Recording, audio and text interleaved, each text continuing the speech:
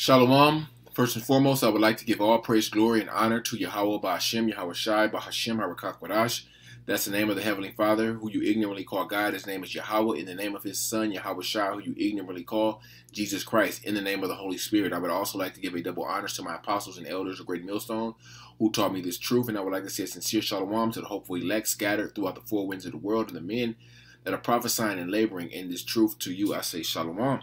Okay, I'm going to do on this lesson, I'm going to profile this video where these Jakes, all right, they're evicted and they're living in their car during this pandemic, all right, and the title of this lesson is going to be Beginning of Sorrows, Harder Times Ahead, all right, and what they're going through right now is just a small, really, it's nothing compared to what's going to happen to you Jakes here in America, all right, because judgment is going to begin at the house of Jacob, all right, which are you Israelites, all right? The house of the Most High, okay? So, hey, you're going to see Jake start to catch hell out here, okay?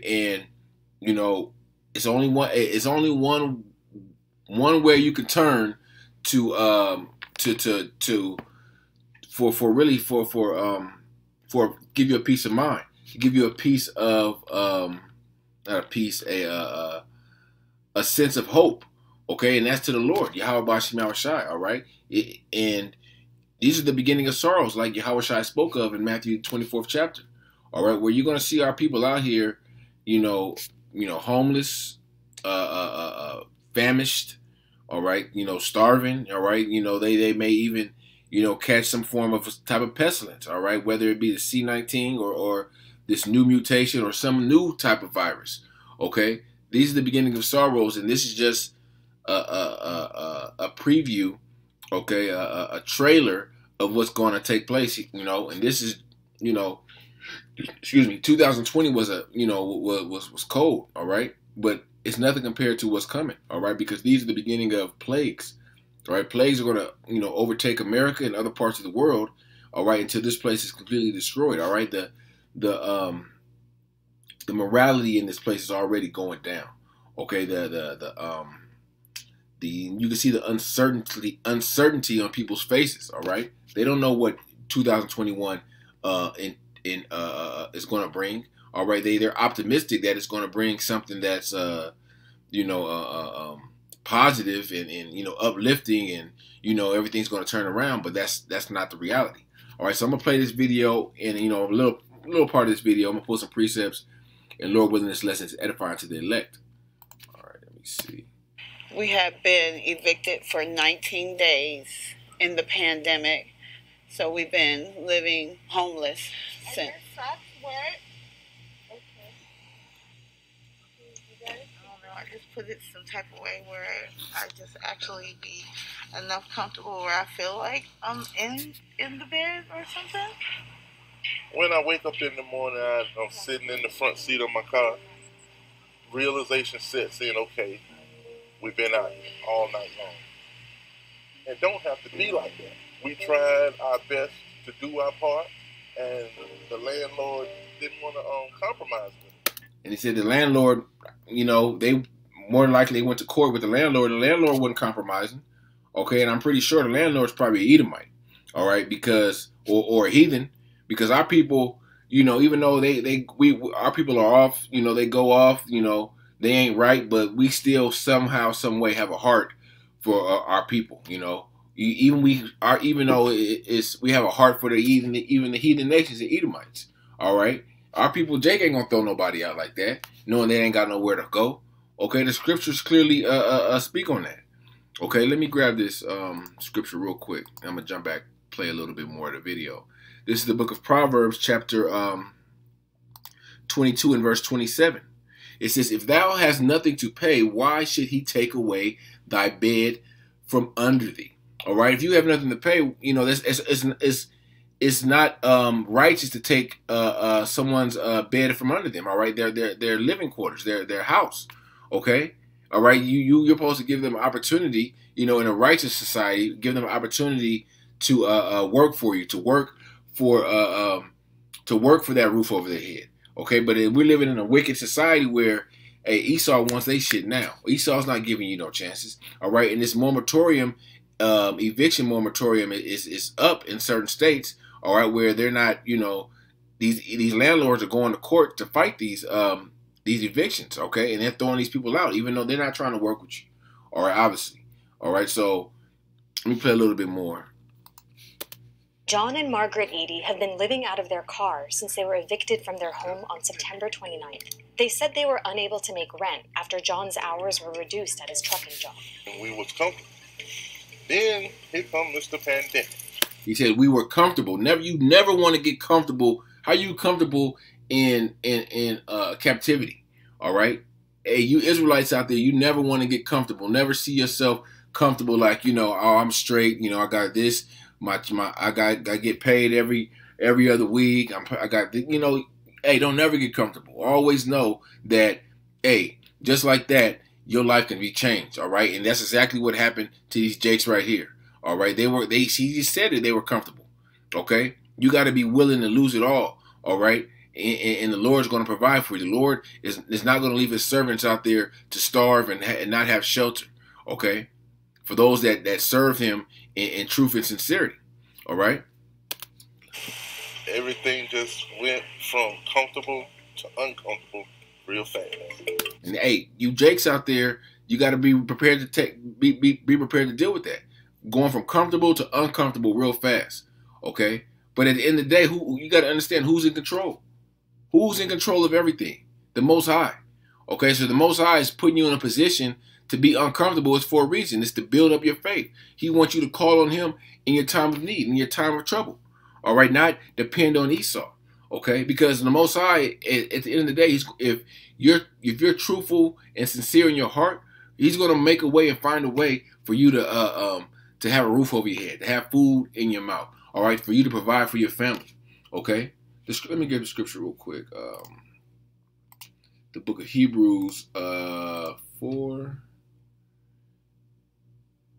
Salakia. Where is it at?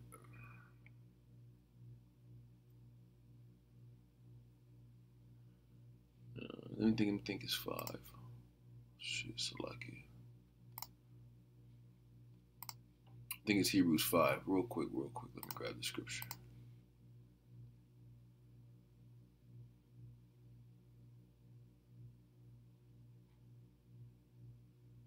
Damn, scripture. Let me grab it.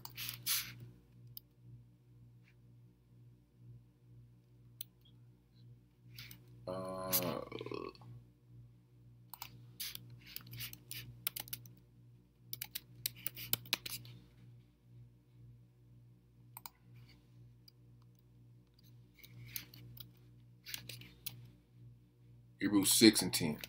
It's Hebrews 6 and 10. For the Most High is not unrighteous to forget your work and labor of love, which ye have showed towards his name, and that ye have ministered to the saints and do minister. So the Most High, if you're true and sincere, the Most High is not going to forget about the work that you've done. Okay, the confessing his name. All right, calling on his name when your time of need and your time of trouble. All right. This is me, Margaret Eady, and my husband John. We're being evicted. We just needed a little bit more time in August, and we could have gave her money. We don't, right now, have nowhere to live. We're going to be out homeless. So I did everything that I was supposed to do. I tried to go through the declaration, the CDC moratorium, and she won. So this is where we ended up at.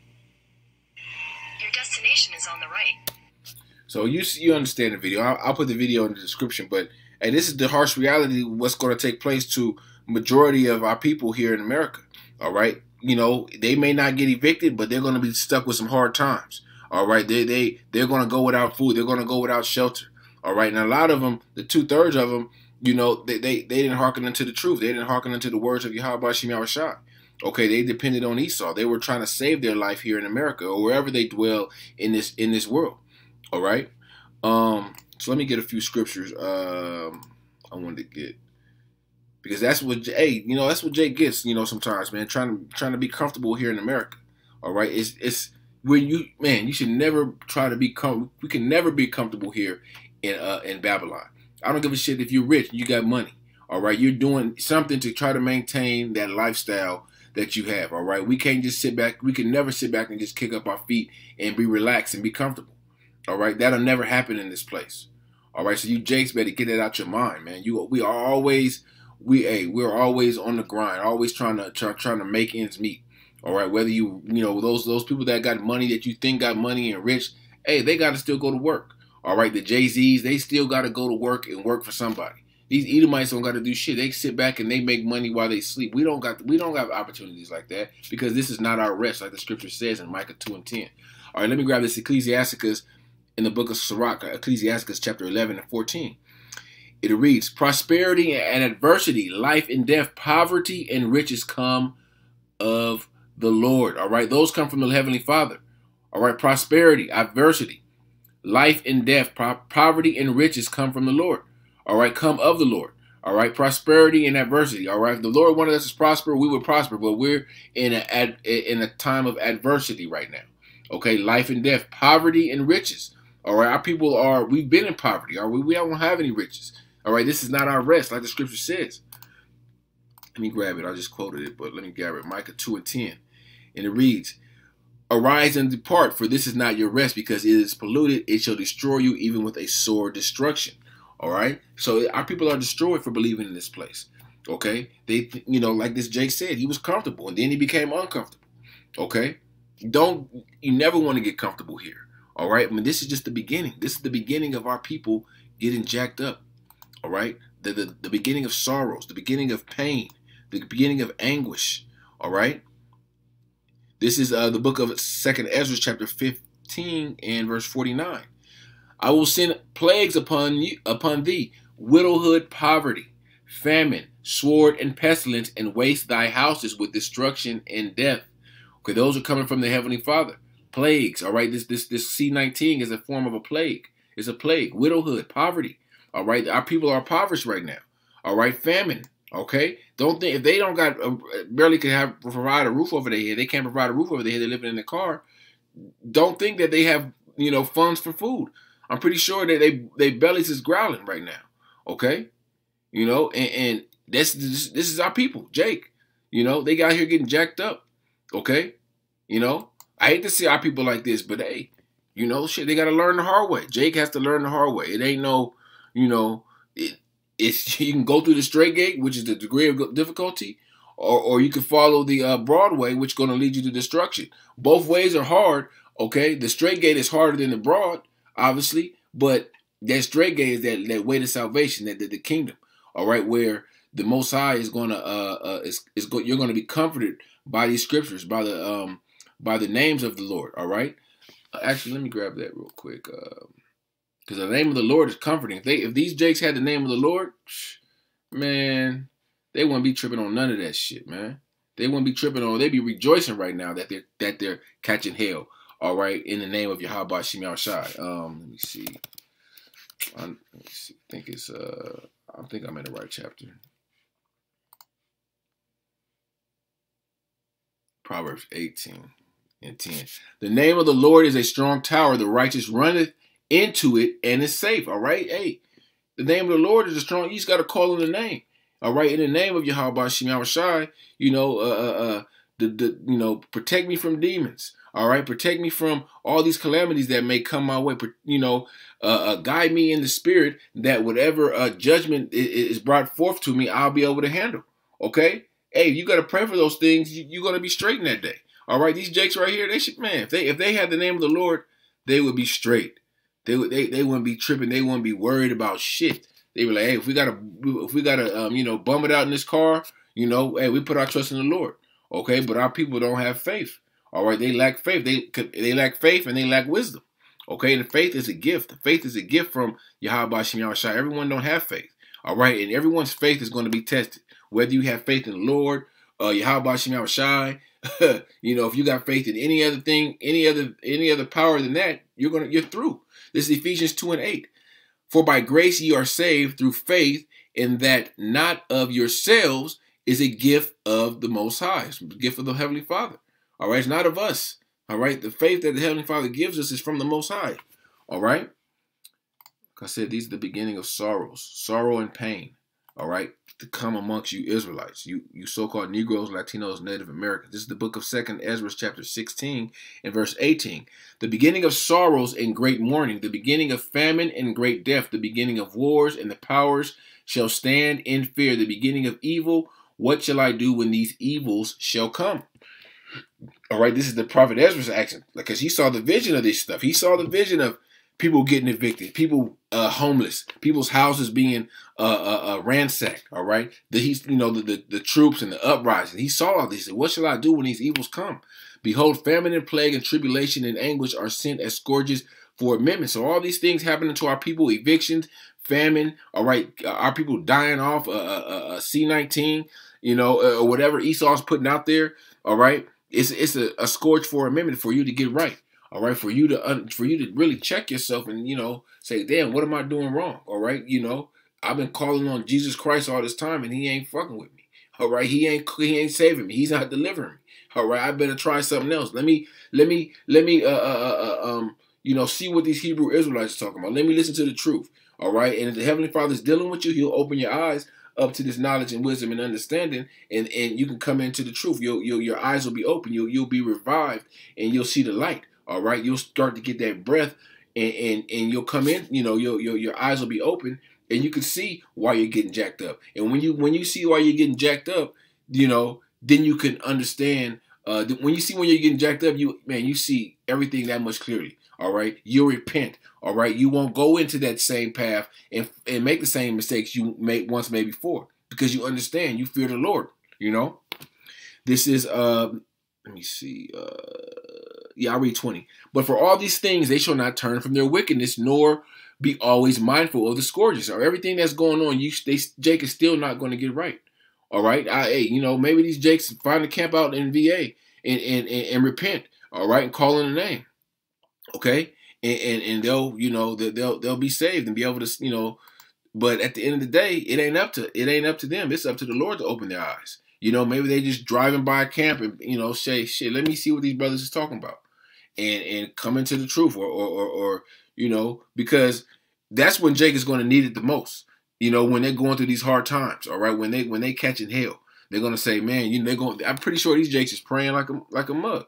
All right. But who are they calling on at the end of the day? If they calling on Yahweh Hashem Yahushai, they're going to be all right. But if they calling on Jesus Christ and Allah or any other deity, they're off. All right. And the Most High is going to keep jacking them up. All right. Let me see. Because we clearly need a savior, man. We clearly need, all right. It's going to be more evident in these last days we're living in than any time ever that Israel, you so-called Negroes, Latinos, and Native Americans, we need a savior. All right. We need to be saved from our enemies.